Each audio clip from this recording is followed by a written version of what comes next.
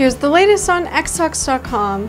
New findings suggest that soldiers with high blood pressure before taking medication for PTSD may respond better to the treatment.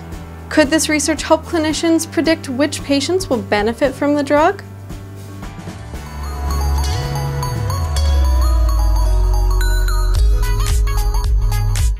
Hello, I'm Sarah Hand, editor and webinar moderator for xtalks.com, and welcome to this edition of Xtalks Vitals.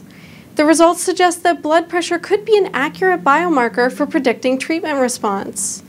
As blood pressure is easily measured, it could offer significant clinical utility for guiding clinicians in their treatment recommendations. Prazosin is an effective drug used to treat the symptoms of PTSD.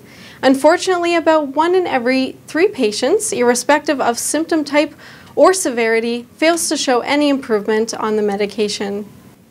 Prazosin works by blocking the alpha-1 adrenergic receptor, thereby reducing the effects of adrenaline and noradrenaline, which are released in times of stress.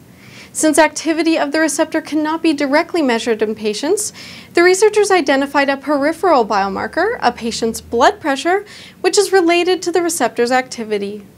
The researchers analyzed the PTSD symptoms and blood pressure readings collected from 67 soldiers who had previously served in Iraq and Afghanistan. 32 participants were randomly assigned to receive prazosin, while 35 patients were given a placebo for the 15-week study period. Participants with a higher initial blood pressure saw a significant improvement in their PTSD symptoms compared to the control group. Subscribe to the Xtalks YouTube channel by clicking the subscribe button below, and visit xtalks.com for more information on this story and others like it in the life science industry.